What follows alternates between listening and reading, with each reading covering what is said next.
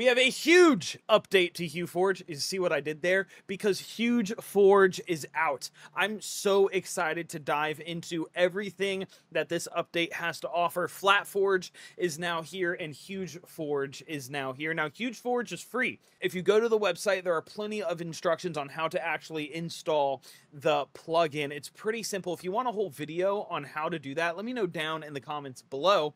The other one is FlatForge, and now transparently, FlatForge is the one that interests me less, only because it's going to take much more time to print.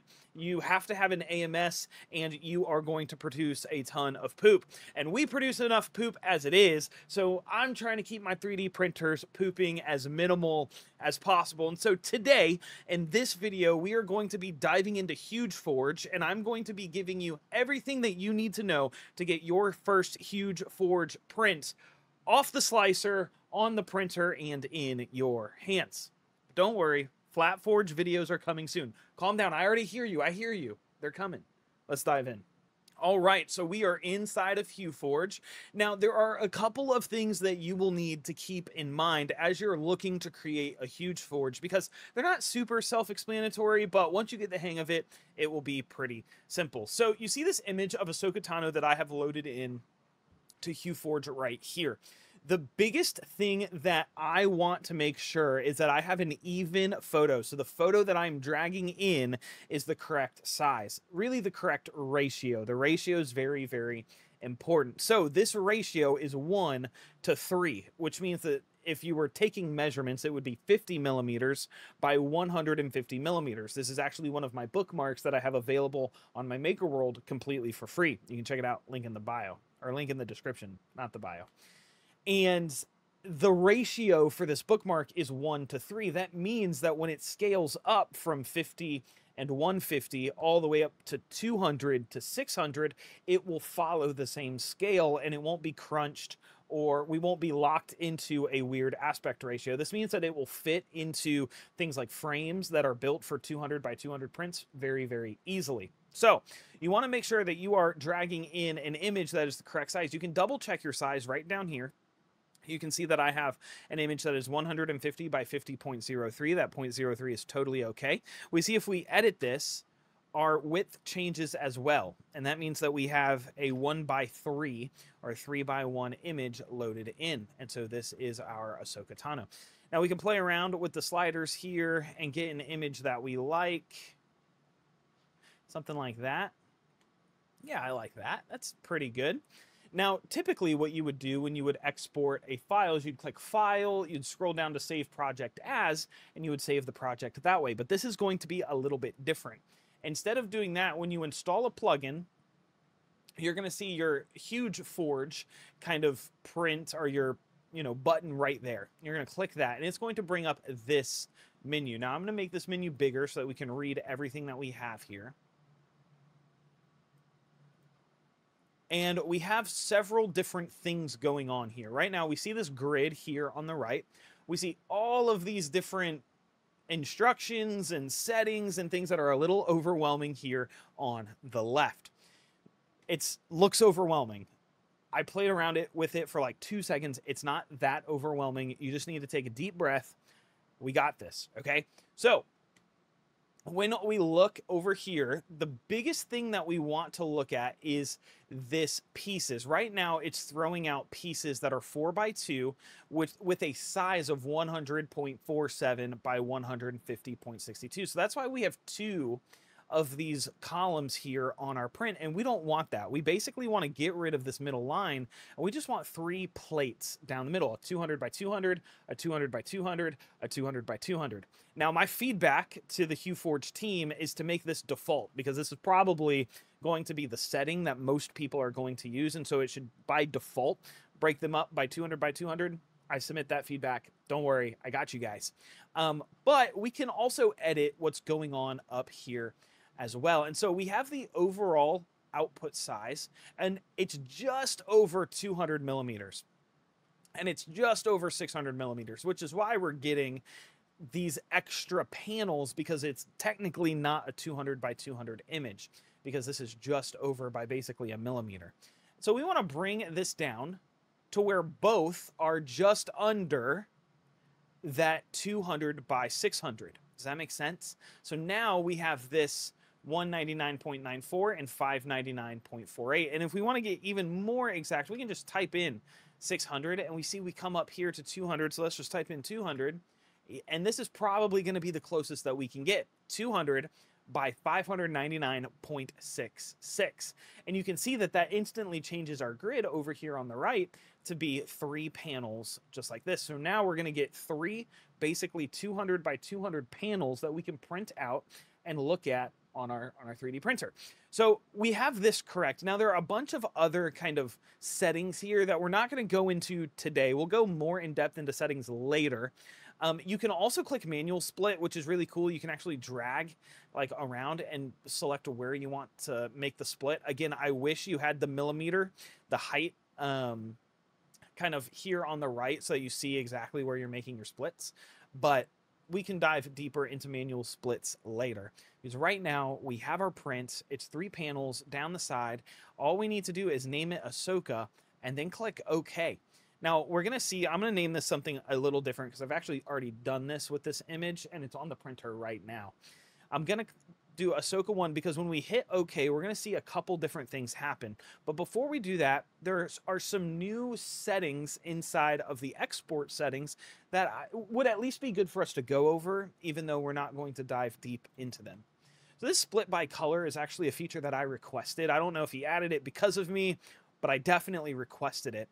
And we'll talk more about how this could be helpful in a future video, but essentially it will mean that you don't actually have to differentiate the slicer to change the filaments on the right. You can actually just change the individual part, that color, and the slicer will do it automatically. It's super cool. I can't wait to play around with this more, but just know the slicing time is going to increase by a lot. And so make sure you have a computer that can slice your files relatively efficiently if you want to play around with split by colors. I'll do a whole video on that later. We have removed background, which is super cool.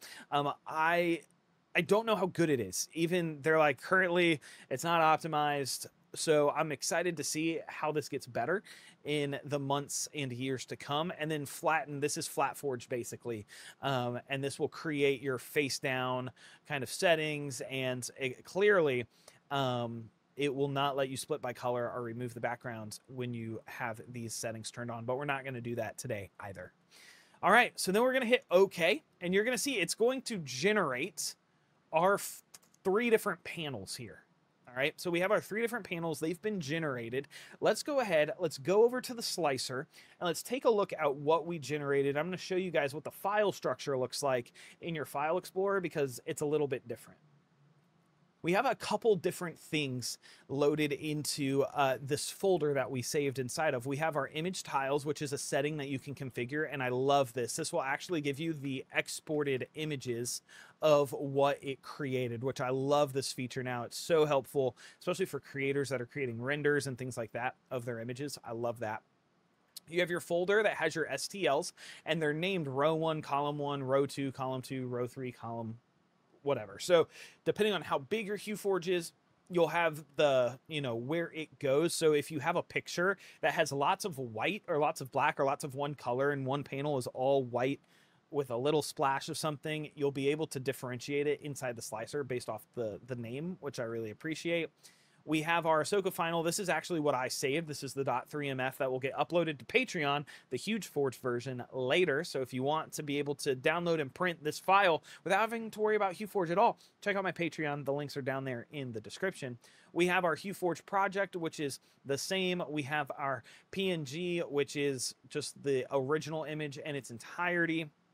We have our .text document, which will talk about all of the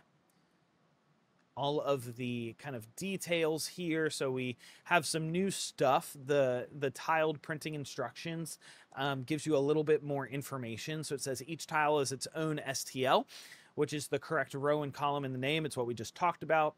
The grid layout.png, which we'll look at in a second, actually shows you the kind of blown up picture with the lines on it to show you where the grids are being marked. It's important to note that in tiled image sometimes will not have all the same color swaps, and this is normal. It might be possible to skip lower swaps if they will never be seen at this height range modifier to print lower portions faster. We're not going to dive in too much to what they're talking about here. Essentially, there are some workarounds to where if you're printing an image that has a lot of purple and blue and green in the middle tile, but pretty much only has green on the top tile, you don't need to print the purple and the other colors on that tile. We can talk more about that in a future video. If you want to see that, let me know down in the comments below, and we'll do a full deep dive on what that can look like. That video is coming first to my Patreon members over there.